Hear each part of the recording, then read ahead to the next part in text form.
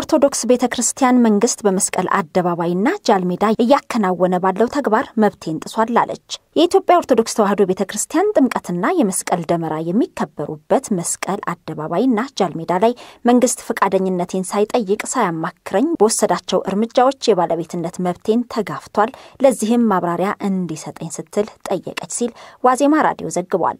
ለዋዜማ ራዲዮ የደረሰው ከቤተክርስቲያኒቱ የመንበረ ፓትርያርክ ጠቅላይ ጽሕፈት ቤት ለአዲስ አበባ ከተማ አስተዳደሩ ከንቲባ ጽሕፈት ቤት የተላከው ደብዳቤም ይህንኑ ይገልጻል። በአቡነ ያሬድ ተፈርሞ የወጣው ደብዳቤ እንደሚለው እነዚህ ከመንፈሳዊና ባህላዊ እሴቶች በተጨማሪ ለሀገሪቱ ትልቅ የገቢ ምንጭ በመሆን የታወቁትን በዓላት ማክበሪያ ቦታዎችን የበለጠ በመንከባከብና እሴቶቻቸውን በመጠበቅ የቱሪስት ፍሰቱ እንዲጨምርና የሀገሪቱ ገቢ አድጎ የህዝቡን ተጠቃሚነት በበለጠ ሁኔታ እንዲረጋገጥ ለቦታዎቹ ልዩ ጥበቃና እንክብካቤ በማድረግ ፈንታ ይባስ ብሎ የበዓለ ጥምቀቱን ቦታ ለገበያ ማዕከልነት እንዲሁም የበዓለ መስቀል ማክበሪያውን ቦታ ደግሞ ምንነቱ ላልታወቀ ፕሮጀክት እንዲውል ሲያደርግ የበዓሉም ሆነ የቦታውን ጥንተ ባለቤት የሆነችውን ቤተክርስቲያኒቱን ሳይጠይቅና በጉዳዩ ሳታምንበት ግልጽነት በጎደለው ሁኔታ ወደ ትግበራ በመግባቱ ቤተክርስቲያኒቱን በእጅጉ ያሳዘነ ተግባር ነው ተብሏል። እንዲሁም በእምነቱ ተከታዮች ዘንድ ከፍተኛ ቅሬታና ቁጣን በማስከተሉ የመልካም አስተዳደር ችግር እየፈጠረብን ነውንም ይላል ደብዳቤው። ደብዳቤውም አክሎ የከንቲባ ጽሕፈት ቤት የጉዳዩን አሳሳቢነት ከግምት በማስገባትና ልዩ ትኩረት በመስጠት በጉዳዩ ላይ ተገቢና አፋጣኝ ምላሽ ይሰጠን ሲል ይጠይቃል። የአዲስ አበባ ከተማ አስተዳደር የኮሮና ወረርሽኝን ለመቆጣጠር ያግዘኛል በሚል ፒያሳ ያለውን የአትክልት ተራ መጨናነቅ ለመቀነስ ገበያውን ወደ ጃልሜዳ መቀየሩ ይታወቃል። ከቀናት በፊት ደግሞ አዲስ አበባን የማስዋብ እቅድ አካል ነው የተባለ የመስቀል አደባባይ ማዘጋጃ ቤት ፕሮጀክትን ለመስራት የመስቀል አደባባይን መቆፈር ተጀምሯል። የዋዜማ ሪፖርተር በስፍራው ተገኝቶ እንደተመለከተው የቁፋሮ ስራ እጅጉን እየተፋጠነ ነው። በቤተክርስቲያኒቱ ለጉዳዩ ከፍተኛ ቅርበት ያላቸው ግለሰብ ከዋዜማ ራዲዮ ጋር ባደረጉት ቆይታ መንግስት በፈጸመው ድርጊት የቤተክርስቲያኒቷን ህጋዊ መብት ተጋፍቷል ሲሉ ተናግረዋል። የጃልሜዳውንና የመስቀል አደባባዩን ጉዳይ በቤተክርስቲያኒቱ ላይ ስጋት መፍጠሩን ያነሳሉ። የጃልሜዳውን የአትክልት ግብይት ቦታ መሆኑን በተመለከተ መንግስት ይህንን ያደረገው የኮሮና ወረርሽኝን ለመከላከል ነው መባሉ በራሱ ችግር ባይሆንም እንደተባለው ጃልሜዳ ለገበያ ቦታነት የተፈለገው በጊዜያዊነትና የወረርሽኙ ጊዜ እስኪያልፍ ለመሆኑ ምን ማረጋገጫ አለ የሚል ጥያቄ በቤተክርስቲያኒቱ ዘንድ አለ ይላሉ። አሁን ጊዜያዊ ተብሎ በቀጣይ የሚኖር አስተዳደር ቦታውን በቋሚነት ወደ ግብይት ቦታ ልቀይር አለማለቱ በምን ይታወቃል? ይህም በቀጣይ ግጭትና አላስፈላጊ ንትርክ ሊያስከትል ስለሚችል ከተማ አስተዳደሩ ቤተክርስቲያኒቱን ሳያማክርና አስተያየቷን ሳይቀበል ይሁንታንም ሳያገኝ ከዚህ ውሳኔ ላይ የደረሰበትን ህጋዊ መሰረት እንዲያስረዳንም ነው ቤተክርስቲያን የምትፈልገው ብለዋል የዋዜማ ምንጭ። የመስቀል አደባባይ ፕሮጀክትን በተመለከተ የኢትዮጵያ ኦርቶዶክስ ተዋህዶ ቤተክርስቲያን ከፍተኛ ቅሬታ እንደገባትም ጠቁመዋል። የመስቀል በዓል በዩኔስኮ የማይዳሰሱ ቅርሶች መዝገብ ላይ ሲሰፍር ያለው አረዳድ የተመዘገበው በዓሉን ብቻ ሳይሆን የደመራ ስነ ስርዓቱና የሚከበርበት ቦታ እንደመሆኑ ታዲያ የአዲስ አበባ ከተማ አስተዳደር የመስቀል አደባባይ ፕሮጀክትን አስመልክቶ ይፋ ያደረገው በቪዲዮ የተደገፈ ዲዛይን ለቤተክርስቲያኒቷ እንግዳ ነገር ሆኖባታል። ስማቸው እንዳይገለጽ የፈለጉት ግለሰብ እንዳሉት ከሆነ በቪዲዮ የተደገፈው ዲዛይን ደመራው የሚተከልበትን ቦታና የተለያዩ መንፈሳዊ ትርኢቶች የሚታዩባቸው ስፍራዎች ላይ ዛፍ ተተክሎ ስለሚያሳይ የመስቀል ደመራ እንዴት እንዲከበር ታስቦ ዲዛይኑ እንደተሰራም ግራ አጋቢ በመሆኑ ለቤተክርስቲያኗ ማብራሪያ ያስፈልጓታል። በሌላ በኩል የግንባታ ስራውስ ለመስቀል ደመራ በዓል ይደርሳል ወይ የሚለው ጉዳይም ምላሽ የሚፈልግ ነው። የቤተክርስቲያኗ የዚህ ስጋት መነሻ ከፊት የሚመጡት ወራት የክረምት ወራት በመሆናቸውና በእነዚህ ጊዜያት ደግሞ ግንባታን ማከናወን ከባድ መሆኑ እየታወቀ እንዴት በዚህ ሰዓት ተጀመረ የሚል ነው። የአዲስ አበባ ከተማ አስተዳደር ፕሬስ ሴክሬታሪያት ፌቨን ተሾመ ቅዳሜ ዕለት ፕሮጀክቱን ይፋ ባደረጉበት ከ2 ደቂቃ ባነሰ መግለጫ መስቀል አደባባይ ከመስከረም ወር በፊት አሁን እየሰጠ ያለውን አገልግሎት መስጠት ይችላል ሲሉ ደጋግመው ያነሱት ይሄው ጥያቄ ሊነሳ ይችላል በሚል ቅድመ ግምት ይመስላል። ፕሮጀክቱ አሁን ጀምሮ 8 ወራትን የሚወስድ መሆኑንም ገልጸዋል።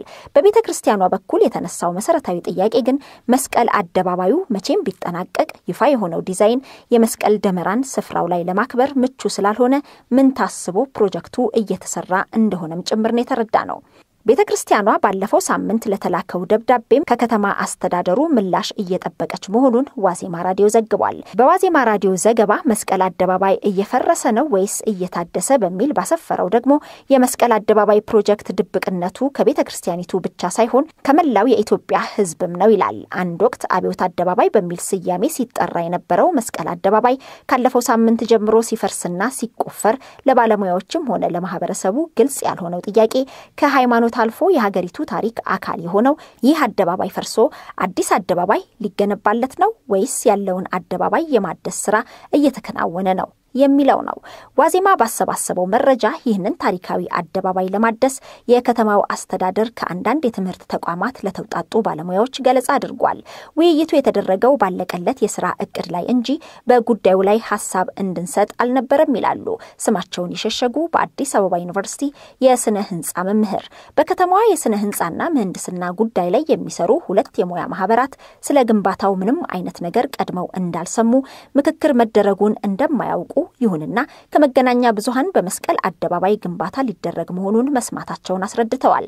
2.5 ቢሊዮን ብር በጀት የተያዘለት የመስቀል አደባባይ ፕሮጀክት ቅዳሜ ዕለት ይፋ የተደረገው የመስተዳድሩ ቃል አቀባይ ፌቨን ተሾመ በምስልና በድምጽ የተቀረጸ 2 ደቂቃ የማይሞላ መረጃ ለተመረጡ መገናኛ ብዙሃን ባሰራጩት መግለጫ ነው።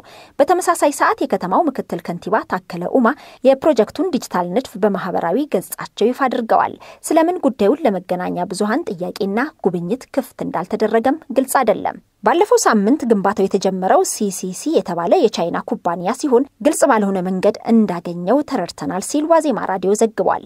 ይህንን ሀገራዊ ፋይዳ ያለው አደባባይ የዲዛይንም ሆነ የግንባታ ስራው ውስጥ የሀገር ውስጥ ባለሙያዎች እንዲሳተፉ አልተደረገም። አደባባዩ ከሃይማኖታዊ ጉዳይ ባሻገር ያልተቋጩ የታሪክ የባህልና የፖለቲካ ክርክሮች ያሉበት ነው። እንዲህ አይነት ፕሮጀክት ሲጀመር ሁሉን አቀፍ ውይይትና መግባባት መኖር ነበረበት ይላሉ ባለሙያዎቹ። የሀገር ውስጥ ባለሙያዎችን ዋና ግንባታዎች የማግለል ዝንባሌ እያደገ ነው ያሉት ባለሙያዎቹ የመስቀል አደባባይ ግንባታ የጨረታ ሂደትን ያላለፈና ግልጽነት የጎደለው ነው። የአዲስ አበባ መስተዳድር እንደሚለው ግንባታው አደባባዩን በማደስ 1400 መኪና መያዝ የሚችል የምድር ውስጥ የመኪና ማቆሚያን ጨምሮ መጸዳጃ ቤት፣ የካፌና ሬስቶራንት አገልግሎቶች ይኖሩታል። ይህ አይነቱ ውድ ግንባታ ግን ሀገሪቱ ከኮሮና ቫይረስ ጋር በተያያዘ የኢኮኖሚ ፈተና በገጠማት ወቅት ቅድሚያ የሚሰጠው ፕሮጀክት ነው ወይ በሚል ለመስተዳድሩ ለቀረበው የጽሑፍ ጥያቄ እስካሁን ምላሽ አላገኘንም ይላል ዋዜማ ራዲዮ። የከተማው የፕላን ኮሚሽን ያሰናዳው የከተማ ማዕከላት ማስፋፊያ መርሃ ግብር ላይ ይህ የመስቀል አደባባይ ፕሮጀክት አለመካተቱንና ምናልባትም በቅርብ ወራት በከተማ መስተዳድር ውሳኔ ብቻ እንዲተገበር የተደረገ ሊሆን እንደሚችል ባለሙያዎች ግምታቸውን ያስቀምጣሉ። የዲሞክራሲ መገለጫ የሆነው ይህ አደባባይ ዲሞክራሲያዊ በሆነ መንገድ እንዲፈርስ መደረጉ አርቆ አስተዋይነት የጎደለው ነው ይላል ሌላው ወጣት የስነ ህንጻ ባለሙያ። አሁን በመስቀል አደባባይ የቁፋሮና የማፍረስ ስራ ተጀምሮ ተመልክተናል። ፕሮጀክቱ እንደተባለው የቀድሞውን አደባባይ የማደስና ለተጠቃሚዎች ምቹ የማድረግ ነው ወይስ አፍርሶ አዲስ አደባባይ መስራት? አፍርሶ ለመስራት ከተማዋን፣ ነዋሪውን፣ የሀገሪቱን ዜጎች ይሁንታ መጠየቅ የለበትም ወይ የሚለው የብዙዎች ጥያቄ ነው በሚል ዋዜማ ራዲዮ ዘገባውን ያጠናቅቃል። ኢትዮኢንፎ ሚዲያ የተለያዩ ማህበራዊ፣ ፖለቲካዊና ወቅታዊ ጉዳዮችን ያዘጋጀ ወደ እናንተ ያደርሳል። ሰብስክራይብ፣ ኮሜንት፣ ሼር በማድረግ ቤተሰቡን እናመሰግናለን።